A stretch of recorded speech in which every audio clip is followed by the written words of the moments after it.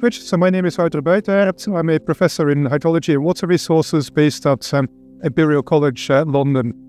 My research focuses on hydrology and how we apply hydrological process understanding to support sustainable management of water resources. I've got a specific interest in mountain environments, which face a lot of different challenges: climate change, land degradation, and at the same time are really important for water supply. And actually, it's a great pleasure to be back here because I started my academic career looking at the water resources of the Andes here in Ecuador, even in Cuenca.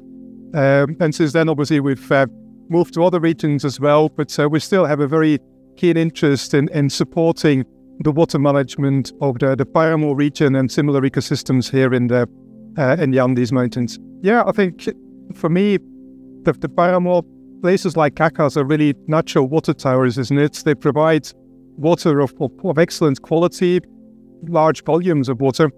So in that sense, it's really a fantastic natural resource that humans, that people living here can use, can benefit from.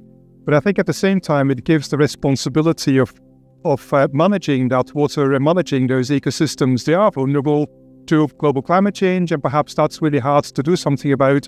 But at least we can start locally looking at how we can best preserve them, best manage them, protect them, to make sure that we don't affect or reduce the amount of water and affect the quality of the resource.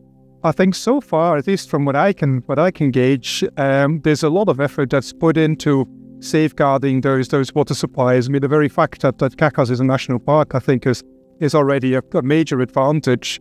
And I think there's a great awareness, not just here in Cuenca, but I think in Ecuador in general, about the importance of those regions for water supply. The fact that water funds have been established. I think even the oldest water fund in the world, FONAG in Quito, is really a great example of a way to really manage those regions sustainably and safeguarding the ecosystem services, not just water, but also biodiversity, landscape beauty, and others for the benefit of humankind. So I think there's really some great success stories here in Ecuador that can be taught to the rest of the world.